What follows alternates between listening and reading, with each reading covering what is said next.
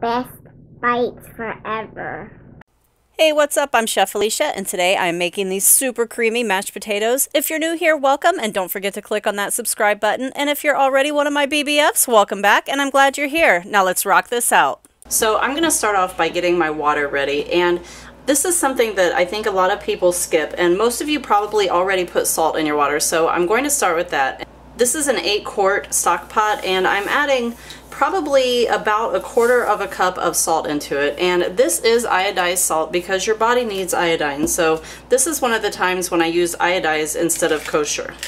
I'm also adding in some freshly ground black pepper, and that's not going to be all, guys, because guess what?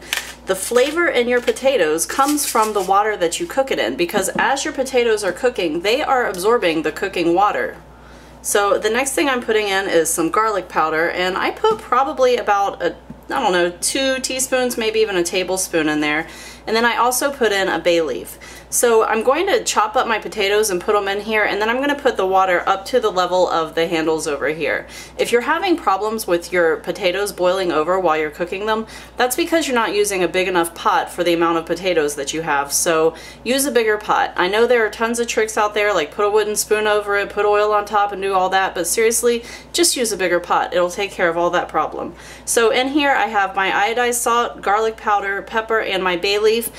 The potatoes are going to absorb this beautiful water, which has all kinds of flavor in it, and it's going to give my mashed potatoes all kinds of flavor also. If you're using plain water, you're getting plain potatoes, okay? So this is going to get set to the side for now. So next I'm going to go ahead and peel my potatoes, and I'm just peeling them directly into a bag to make it easier for cleanup. Normally I don't peel my potatoes at all. I just scrub them really good on the outside because I really like the peels in there. I like not only the flavor they give, but I like the texture also. But I know most of you peel your potatoes, so I'm going to go ahead and peel my potatoes today. That is love right there, right? Cooking love, peeling potatoes. So I'm going to go ahead and get all of these peeled, and I'm probably doing 3 pounds-ish. So I have my potatoes all peeled here. I'm going to rinse them off to get, you know, any excess dirt that could be on them. Give them a nice little rinse. And by the way, did I tell you that these are organic Idaho potatoes? I always buy organic when it comes to potatoes because they have a lot of pesticides on them if you're not buying organic. I don't buy organic everything, but potatoes I definitely do. So now I'm going to start chopping my potatoes up, and the most important thing here is just to try to keep your pieces around the same size. So I usually quarter my potatoes long ways, like so, and then I just chop them going this direction. Again, just trying to keep the pieces about the same size as best that you can. These are going over in my pot, which I have sitting right here. So I have my 3 pounds of potatoes in here, nice and chopped. These are going on the stove on high heat until they come up to a boil, and then I'm going to reduce the heat to like medium high. I want to keep a boil, but I don't want it to boil over, of course. And they're going to boil for probably, I don't know, 20-30 minutes until they're soft, and I'll show you how to test for that. And if I didn't mention, I'm putting the water up to here, so up to the handles. Plenty of water over my potatoes. My potatoes are almost done on the stove, so I'm going to tell you what the secret is here. So I have 1/2 cup of cream along with 1/2 cup of buttermilk mixed into this measuring cup, and I'm adding in a whole stick of butter. I'm going to put this into the microwave and melt it down, and that's what we're going to be adding into our potatoes. Okay, so I just want to go ahead and test my potatoes. I'm pretty sure that they're done. They've been boiling for about 20 minutes. So I'm just going to scoop some out with my spoon, and then I want to stab it with a fork, and it should break apart. You see how that guy broke up there?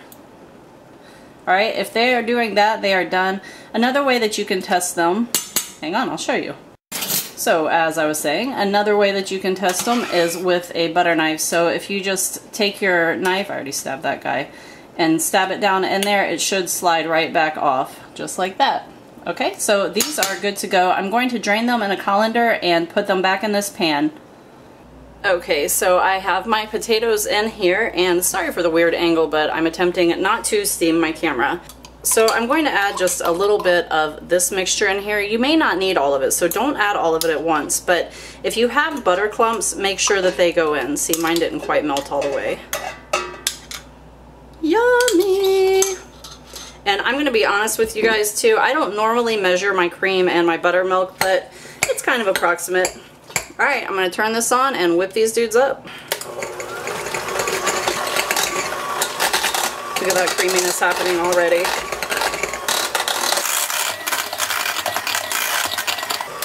Stop for a second. I'm going to add a little bit more of my mix. I want to let you guys know too, if you happen to have a ricer and you don't want any kind of lumps whatsoever in your potatoes, use your ricer because that will pretty much guarantee absolutely no lumps.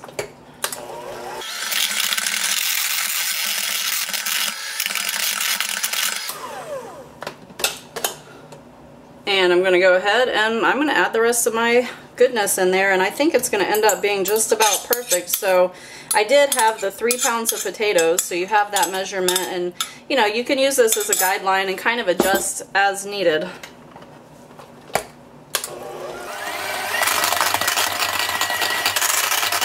Alright, I'm going to stop and give them a taste at this point. Do you even see how creamy and beautiful they are? Ooh, yum. Okay, so I don't need that big of a taste.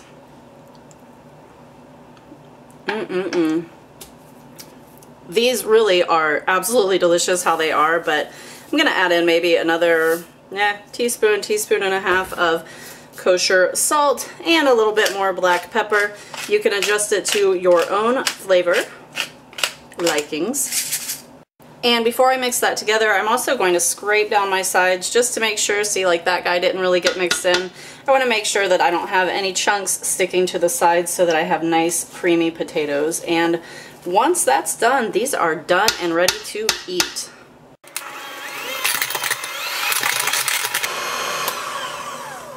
Final taste.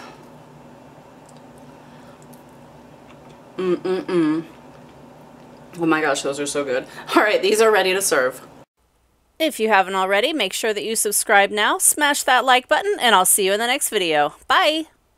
BackBitesForever.com